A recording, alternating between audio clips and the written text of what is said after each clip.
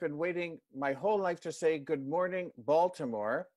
My name's David Matlow, as you heard, and I am speaking to you from Toronto, Canada. And this presentation is called Artifacts of Independence. As you heard, I have the world's largest collection of Theodor Herzl memorabilia, which is an item relating to the birth of the State of Israel, which we celebrated in the Jewish calendar on April 29th, and in the secular calendar on May 14th, 2 days from now.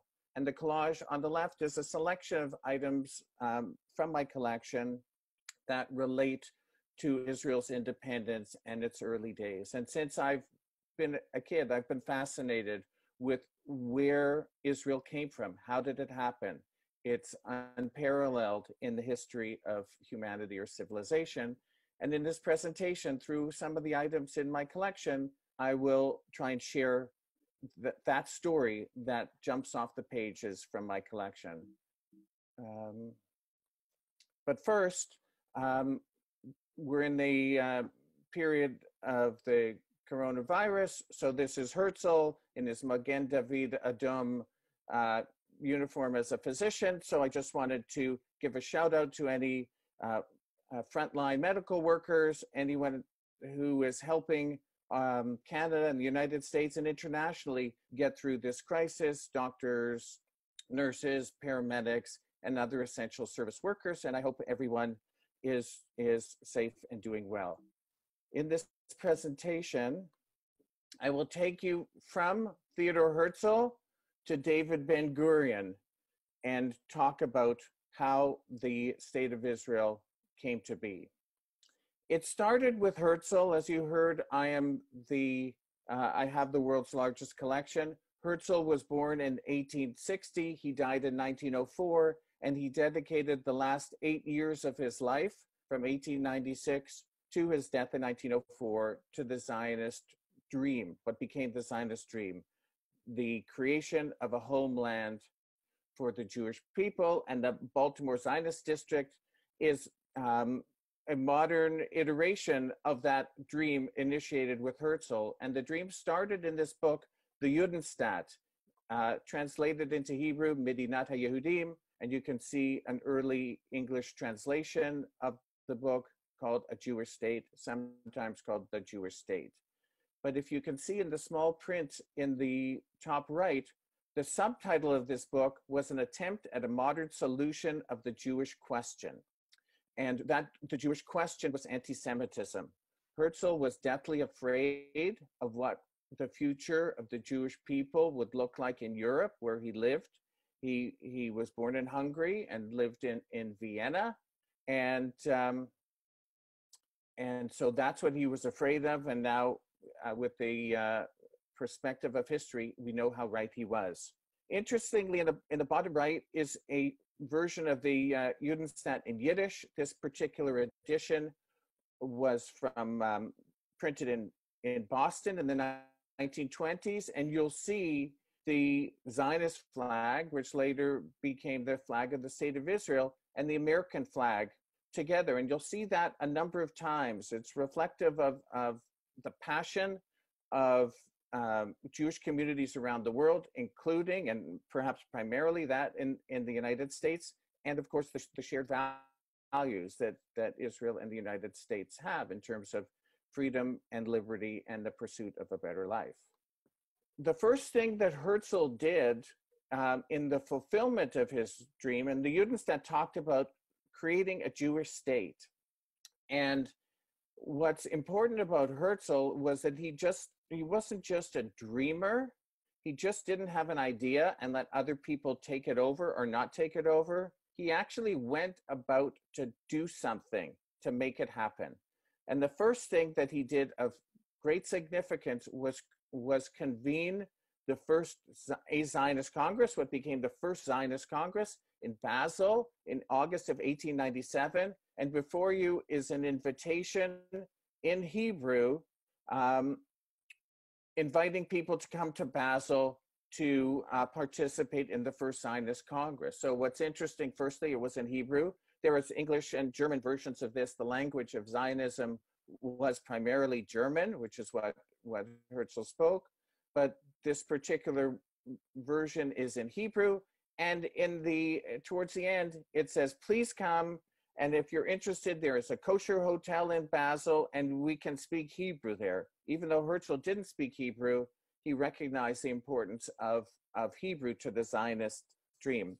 And there was one American who went to Basel to participate in the first Zionist Congress, Rabbi Shepsel Schaefer of She'erit Yisrael, who represented the Zionist Association of Baltimore at the first Zionist Congress. So there is a long and very history of Baltimore in Herzl's story, and more grandly the Zionist story, which I'll talk about. So this was the first Zionist Congress in August of 1897. And at the Congress, at every Congress, and I have a complete collection of those, but this is a postcard from the first Zionist Congress. People were so pleased, so proud to be able to be in attendance at these congresses. They would buy or be given a postcard, and they would send it to their friends, relatives back home, saying, guess what? This is where I am. I'm part of a meeting that's talking about planning the future of the Jewish people. And what's interesting about this postcard is you can see the imagery that Herzl wanted to convey about what that Zionist dream would look like. On the left, of course, it's the Kotel, the Western Wall, and on the right, a farmer planting his field.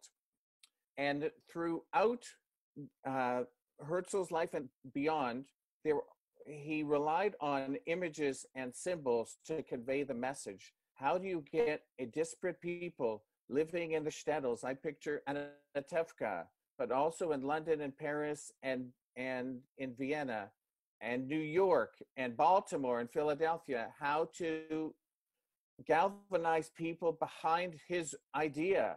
And part of it was the use of symbols, which makes so many beautiful things right from my collection. At the Second Zionist Congress, which was also in Basel 1 year later in 1898, the delegates resolved to create an entity called the Jewish Colonial Trust. Herzl was a polypotentialite. What I mean by that is he knew so many things. He was skilled and knowledgeable in so many things, and one of them was economics and finance. And he understood that the Jewish state to be requires a financing vehicle. And so from very early on, he dedicated himself to creating a Jewish bank, and this was the Jewish Colonial Trust, chartered under the laws of England, which hundreds of thousands of shares, one share at a time, to Jews around the world, including in the United States as early as 1898 when this started. Each share was £1 sterling, and £1 was very expensive for many people. And so what were created were share clubs. And I'll just hold this up. I know it's small, but if you put aside 10 cents or so, we would get a sticker. And when you filled a book like this, like green stamps, you would have enough shares, enough stickers, and you would buy yourself a share. The Jewish Colonial Trust created a subsidiary, which I'll talk about in a second, but through a series of amalgamations and restructurings after Israel became independent, the Jewish Colonial Trust continues to exist as the Bank Leumi, one of Israel's major banks. The actual banks were a subsidiary of the Jewish Colonial Trust, and in 1931 changed its name to the Anglo-Palestine Bank. And you'll see in a few minutes how critical this entity was in the early days of the State of Israel. But this Anglo-Palestine company opened branches. People would give deposits, and like any bank, the deposits were accumulated and the funds were loaned to groups who were settling Palestine. The initial capital that was used to buy the land that was now Tel Aviv was funded through the Anglo-Palestine Bank. And ultimately, it had branches in Tiberias and Jerusalem and Jaffa, and if you can believe it, also in Gaza and Beirut. And as I said, this is now the Bank Leumi. Herzl died in 1904, but his dream did not die with him. And of course, I'm glossing over very important parts of the story to focus on the items. But in 1917, as the continuation of Herzl's work and dream, because he created an organization, the World Zionist Organization, of which the American Zionist Movement is a current constituent member, of which the Baltimore Zionist District is a member. So he created an organization to continue after his passing. And the work of the Zionist organization enabled the Balfour Declaration, which was a declaration of the Cabinet of England towards the end of World War I on November 2nd, 1917, where the British government viewed with favor the creation of a home for the Jewish people. So this is an old-fashioned machberet that we would have used when we were in Hebrew school. This one is from the 1920s, and there's Herzl on the cover, and you'll see again, this is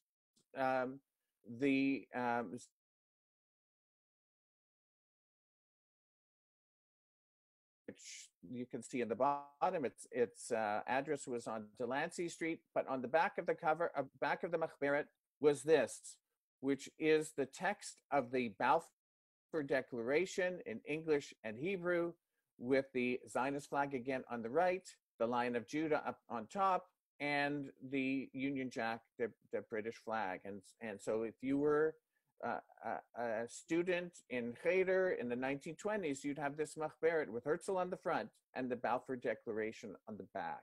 So as I said, Herzl was not just about dreams and ideas, but about doing. And so with the Balfour Declaration, even before, but it got a great impetus with the Balfour Declaration and the loss of the Ottoman Empire during World War I. And so Britain took over the supervision of Eretz Israel, Palestine, under the British mandate, and Jewish communities around the world started, including, of course, the Yishuv, the citizens of Eretz Israel at the time. There were 600,000 of them or so by independence in 1948, as a partnership with Jews from around the world. So this is a document from 1922. It's called the Keren Hayesod Sacrifice Bond. The Keren Hayesod literally is the foundation fund. This was established to raise funds to do things in Palestine. Albert Einstein and Chaim Weizmann came to the United States in 1921 to raise money for the Keren Hayesod. Some of those funds raised bought the land that established the Hebrew University in Jerusalem. This particular document, it's called a sacrifice bond, and it's hard to read the fine print in italics, but essentially it says this is more sacrifice than bond, because it yields no return in money. Your return will be consciousness of duty performed. By making this $1,000 gift, and I have a series of them, $5, $10, $25, $50, but I put the most expensive one in this presentation. Essentially, this was a donation to the building of Palestine as a homeland for the Jewish people. And of course, there's Herzl front and center, and in Hebrew, if I forget you, Jerusalem, let my right hand forget its cunning. I'm going the wrong way. Okay. This is a postcard. For those who don't speak Russian, this is Tel Aviv. This is Herzl Street in Tel Aviv. Now, For those of us who've been to Tel Aviv, you no longer see donkeys carrying things down the main street. But this is the early days of Tel Aviv. Tel Aviv was established in 1909 with funding that came from, as I said earlier, the Anglo-Palestine Bank, and outside the old and ancient city of Jaffa to build an all-new modern Jewish city. And as you can see, in the 111 years since Tel Aviv was created, what a metropolis it has become. At the end of this picture, you can see, if you go down the street to the middle, you see a building. That is the Herzliya School, the first Hebrew language modern school established in Eretz Yisrael. This building, unfortunately, in the late 50s was destroyed, and the Shalom Meir Tower in Tel Aviv is on this spot. But you can see that the work of building the land commenced and became ongoing. This is an image of Herzl overlooking, and this is from the 1930s, just a modern depiction. This would be the port of Haifa, and Herzl's motto, Im tirtzu ein zo agada, if you will it, it is not a dream, which was really the theme for everything that happened that led to the creation of the State of Israel in 1948. And it's something that is an inspiration for me to this day. But when he says, if you will it, it is no dream, he didn't mean it just if you want something badly enough, it can happen. Taking his example, if you want something badly enough and work hard to make it happen and use your skills and talents and work and plan and sacrifice, obviously a lot of sacrifice went into the creation and then the preservation of the State of Israel, it could happen. There were 22 Zionist congresses prior to independence. Now, people are surprised to hear that. They might know about the first Zionist Congress, which we talked about earlier. They may know the picture of Herzl standing back in the overlook Rhine River. That's at the Three Kings Hotel in Basel, and that took place at the fifth Zionist Congress. But there were actually 22 Zionist congresses before Israel's independence. This is the delegate ticket to the 22nd Zionist Congress, which took place in Basel in 1946. The 21st Zionist Congress took place in Zurich in August of 1939, literally ending one day before the start of World War II, which of course began on September 1st, 1939. This, as I said earlier, Herzl was deathly afraid of what would happen to the Jewish people in Europe. He saw storm clouds coming. Even in his worst imagination, he couldn't have imagined what happened. We all know what happened, and the whole period of the Shoah, tragic in the extreme. No words can describe it. It's not the subject of this presentation, other than to say that it emphasized the need for a Jewish homeland. It confirmed why the Zionist movement was critical, and it validated all the work, because when the opportunity came to have the Jewish state, unfortunately too late for the victims of the Shoah, the Jewish people in Eretz Yisrael and around the world were ready to realize upon it. But this demonstrates that there were 22 congresses, and the first order of business at this Congress in Basel was essentially seeing who has survived the Shoah, which Zionists made it. And this continued the efforts to create the Jewish state. At this particular time, there were many survivors in displaced persons camps throughout Europe with no place to go. And one of the things that Jewish communities around the world and in Eretz Yisrael tried to do was to bring um, the survivors to back home to Eretz Yisrael. This is a picture of the Theodor Herzl, which was an illegal immigrant ship that traveled from Europe to Palestine in April of 1947. It was boarded by the British. Three of the people on the ship were killed by the British boarding, but there were many, many ships that tried to run the British blockade to bring the survivors to Palestine. And importantly for the city of Baltimore, the famous illegal immigrant ship, the Exodus, was the former President Warfield, which was a ferry that on Chesapeake Bay that took people, if my geography is right, from Norfolk, Virginia to Baltimore.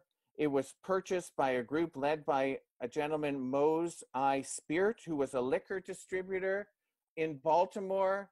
This gentleman was also involved in purchasing guns and other ammunition to ship to Palestine to help in the War of Independence. And he led a group to buy the President Warfield, which became the famous Exodus ship.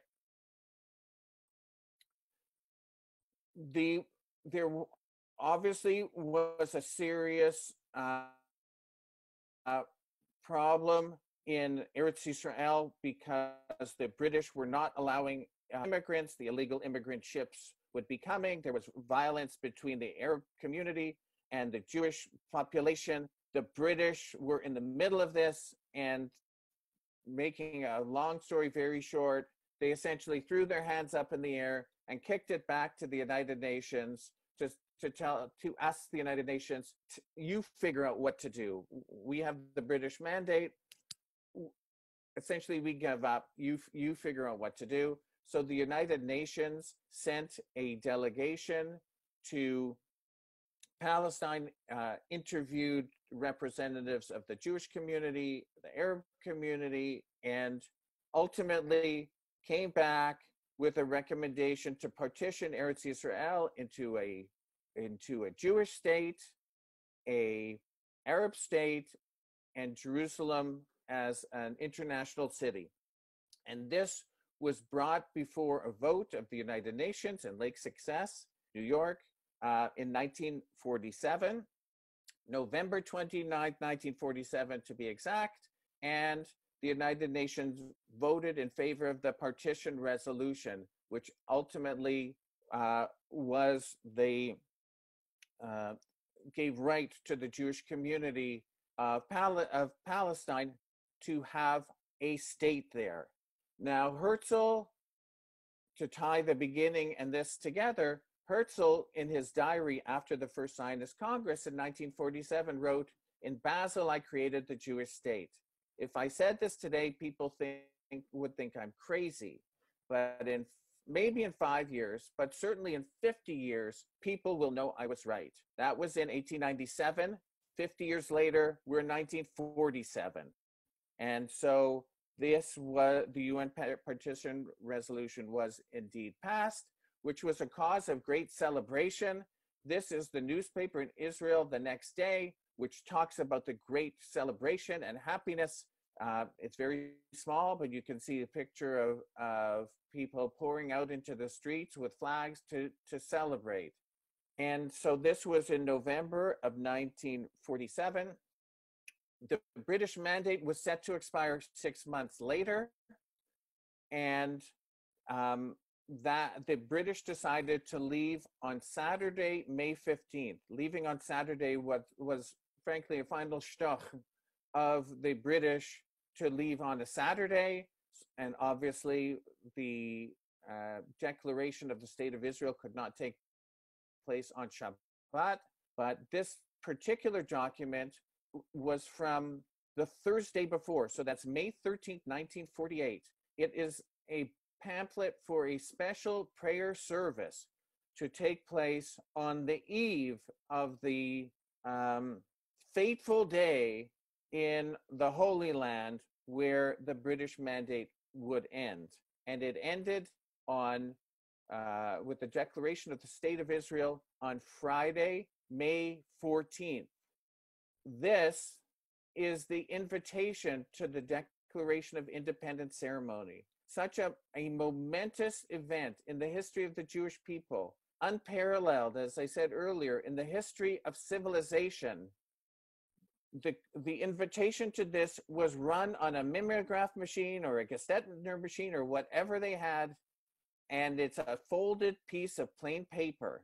There were about 250 people invited, and it says that you can see the date, May 13th, 1948, so that's the Thursday. You're invited to come to the meeting where we're going to declare independence, which will take place on Friday, Hey Be'iyar, you can see in brackets, May 14th, 1948, at 4 o'clock in the Tel Aviv Museum, which is on Shderot Rothschild 16, which is Independence Hall. Currently Independence Hall, it was formerly the Tel Aviv Museum. Before that, Mayor Dizengoff's home. We're asking that you keep this a secret, and either including the content of this, please be in your seats by 3:30, and in the small print at the bottom, this invitation is personal, i.e. it's not transferable. You can't put it up on StubHub, and please wear light festive clothing. And even though it was intended to be kept secret, by the time David Ben-Gurion showed up, you can see there were crowds and crowds of people surrounding the museum. And David Ben-Gurion read the Declaration of Independence under a picture of Herzl. Now, you'll see there's a circle in the middle and circles around it. For young people in the audience who may not know what this was a record. But this is a record of David Ben-Gurion reading the Declaration of Independence, and fittingly, he's under a portrait of Herzl. And what makes that so fitting is that, firstly, it's not like the museum looked like this before. This was designed. David Ben-Gurion retained a graphic designer to design this setting because he knew this would be an iconic photograph, and the picture of Herzl, which came from the offices of the Jewish National Fund, was put above his head to tie the dream of Herzl with its realization with the Declaration of Independence. This newspaper, which Ariel mentioned earlier, is Yom HaMedidah, the date of the state. This is a joint newspaper, a joint edition of all the Israeli newspapers, which came out at 4:30 p.m. on Friday, May the 14th. Ha'am machriz al Medinat Yisrael, the nation declares Medinat Yisrael, the state of Israel.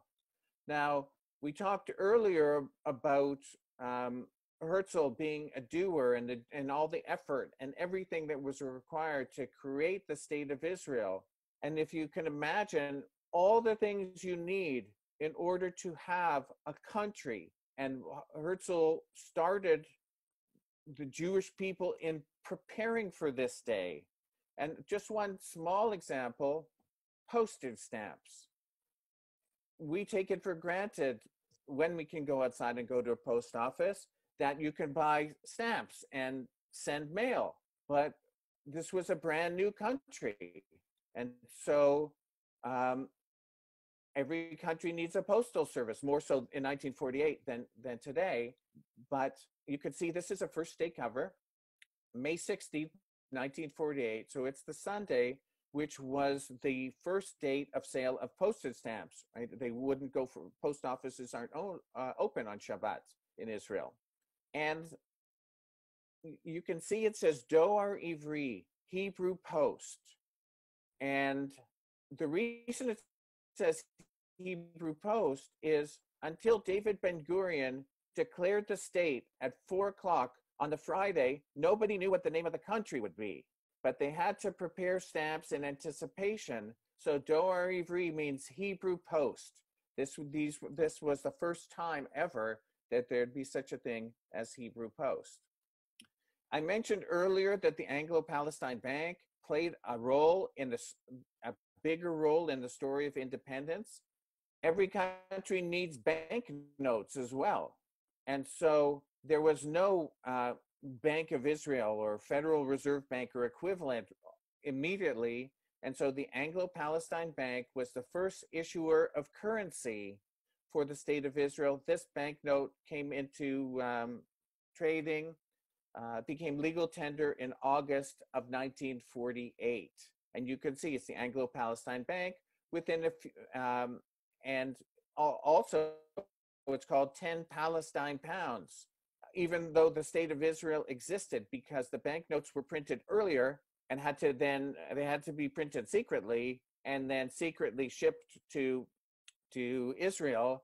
And so they were clearly printed before the name of the country was established, and very quickly they transitioned to be liras, and then ultimately shekels years later. So this, again, all the work, all the preparation was necessary for the state of Israel to be up and running right on independence. Of course, there's a whole other many chapters. One of the most important is the Haganah, which was an army in creation, which morphed into becoming Tzahal right on independence. The state of Israel, from its creation, from before its creation, and even today, is a joint project of the Jewish people in Eretz Yisrael and outside of Eretz Yisrael, or now Medinat Yisrael. And this is just one example. This is the advertisement for the 1948 campaign of the United Jewish Appeal. And this particular ad was from before independence, because it talks about the partition resolution in November 29, $40 million to help be able to preserve and protect it. Really a campaign to decide the destiny of a whole people. I love this image.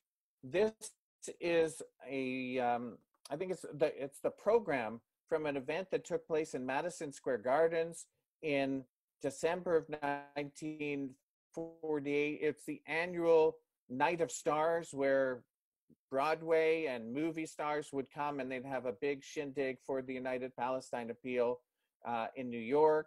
And this is such an iconic image of the early Israeli, both farming the land, working the land with a gun over his shoulder to protect himself and the country. And interesting, the artist chose for the biblical reference at the top, and Jacob shall return and none shall make him afraid. The point of the state of Israel is that we should be able to live in freedom and safety, and also by bringing the Jewish people together, the creativity that could be unleashed both Jewishly, secularly, in science and technology, and now we're seeing medical innovation. That was the idea, and to be able to do that, being unafraid. Yom Ha'atzmaut is a great celebration, Israel's Independence Day. We celebrated it a couple of weeks ago, as I said, on April 29th, and the secular anniversary is coming up on Thursday. This was an early postcard, in a sense, self-congratulatory. Mazel Tov Medina, congratulations, state. And this was in 1948, and you can see the imagery, of course, the Magen David, the Star of David, in Hebrew around it, Im eshkachech Yerushalayim tishkach yemini. And in the middle, a stylized picture of Eretz Yisrael with Yerushalayim, but the quote, Od lo avda tikvatenu. We have not lost our hope. And that, of course, is from the Hatikva, which was an anthem of the Zionist movement that later, of course, is now the national anthem of the State of Israel. These are two versions of it from the early 1900s. On the left is from the Hebrew Publishing Company in New York, and on the right from Odessa in Russia. This was this was a dream that Herzl started us on the road. He couldn't have done it himself, even if he were alive for the full time. It was a joint and continues to be a joint enterprise of the Jewish people from around the world. And in particular to our American friends between America and Israel. This is a postcard from 1914. Again, for the third time we see in this presentation, linking the flag of the State of Israel, or the Zionist flag at the time, and the flag of America. Shared values, shared and such great passion and contribution from Jews in the State of Israel, in the United States, to nurture and support this dream. And because I'm speaking to an American audience primarily, it goes without saying that the support of the United citizens of the United States to Israel has been critical to all that has been achieved. With that, it ends the formal part of the presentation and answer any questions. Thank you so much, David. That was absolutely unbelievable. I'm completely blown away. So let's get to these questions. Hi, David. Do you collect Israeli stamps? Yes, Jacob, I do. So I'm a collector. I've always collected things. One of my earliest collections was Israeli stamps. So starting from when I was about 10 years old. And the thing about buying is about Israeli stamps, it's a finite period. It's 72 years of stamps. I have all of them. And in fact, just today, I got in the mail the current edition of the Israel Philatelist. So yes, there is a community of stamp collectors, not as many as there might have been 20 or so years ago. I was once in my office looking at stamps on eBay, and a young lawyer came into the office, in my office, and said, "What are you doing?" I'm saying, "I'm looking at stamps." And he said, "I've never met a stamp collector in his life. When I was a kid, there were many, many of us." So yes, I do collect Israeli stamps. It's a great way to follow history, and some of the early ones really are historic, like the Dory restamps that I showed in the presentation. Alan Levitt asks, how many bonds or how much money did the Zionists raise in the 1920s? So the particular number, I don't know, but I guess if you were a fundraiser at the time, you would say not enough. I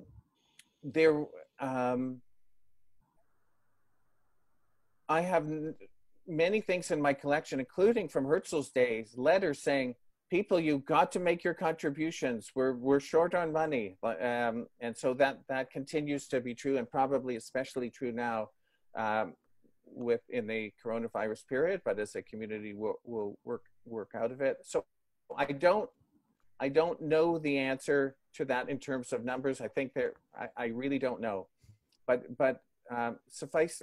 I recently read a book. It's called The Fish That Ate the Whale, about a gentleman named Sam Zemery, who was a banana merchant in New Orleans, and then ultimately bought United Fruit. And this is in the early part of the century. And a portion of it is a visit by Chaim Weizmann to him in New Orleans to fundraise from him directly. And he gave in the 1920s $500,000, which was, it's a lot of money now, but imagine 100 years ago, which went to build a power plant in Israel. There's a power plant in Tel Aviv near what used to be the airport. And there's another up north near Tiberias. So the Jewish community was building this infrastructure. It was the Keren Hayesod that raised funds for that. So there's one example of a $500,000 contribution. He later gave another $750,000 to fund the movement of Jews from Europe to Palestine before the gates closed in the 1930s. But in terms of an overall number, I don't know. But the Keren Hayesod website has lots of information, so perhaps they have more detailed financial information. Okay. And the last question, How did you build up your collection over what period of time? This was from Stan Haas. Thank you, Stan, for the question. I started collecting, I would say 30 years ago. The first item in my collection was a portrait of Herzl that hung in my grandparents' home in Ramat Gan. They were originally from Belarus. They came to Toronto, built a business, had a family, but decided in 1954, when the State of Israel was created, to fulfill their dream and go and live there. And so we used to go there in the 60s to visit as kids. And in their home in Ramat Gan was a portrait of Herzl that hung in a fancy frame in their main room. And when my grandmother died in 1991, I asked for that. So that was item one in my collection. So that's 30 years ago. And it's grown in a number of ways, primarily with the advent of the computer, which allows me to tap into and find Herzl items anywhere in the world. And I'm now pretty prominent as a collector, at least the algorithm in Toronto. If you put in Herzl's name, my picture shows up. And so from time to time, I get emails from, I'm 59 years old, and that's not very young, but in the world of Herzl collecting, I'm extremely young.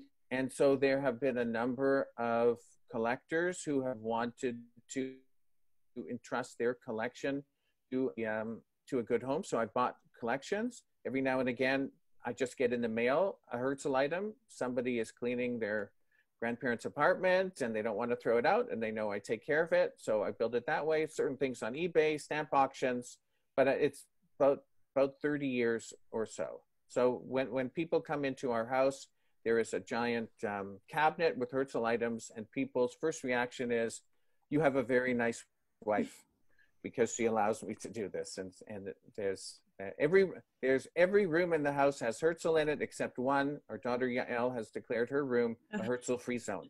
But other than that, there's Herzl everywhere. You can see in behind me, these are all shelves and boxes, archival boxes. Maybe Herzl. we'll do a tour at some point. Well, let me show one item, just that wasn't in the presentation. So what this is, I mentioned in the presentation, this is the picture of Herzl on the balcony in Basel. It was taken in 1901 at the Fifth Zionist Congress. It became an iconic image of Herzl looking into the future. This particular one is signed by Herzl. So what this means is that Herzl was like a rock star, right? In Baltimore, Cal Ripken, right? To get a Cal Ripken card, baseball card, and go up to him and have him sign it. That's what Herzl was like. And because he galvanized the Jewish people so much, and nobody would take a Cal Ripken signed card and throw it in the mail, but this was a postcard, and the person had it signed and then mailed it to a friend, which is very interesting. It's a way of passing on and communicating this message. Wow, unbelievable.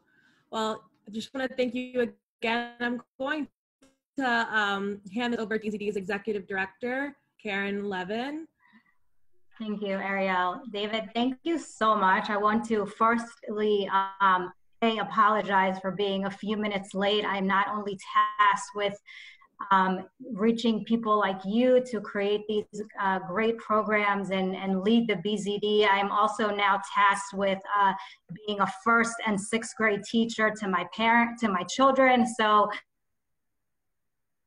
sorry for being late to this call, but I thank you on behalf of the BZD staff, the BZD board, and I know the over 60 people that we had on this call. So thank you for the incredible presentation. We truly do appreciate coming on this call and building our community, helping us to help with us while we shelter in place, as I know you're sheltering in place in Canada, giving us so much information about Herzl, and even building a connection between Baltimore and Herzl. We really do appreciate that. Yeah. Stay Thank safe, you, David. everybody. Yes, stay safe, be healthy. Thank you so much.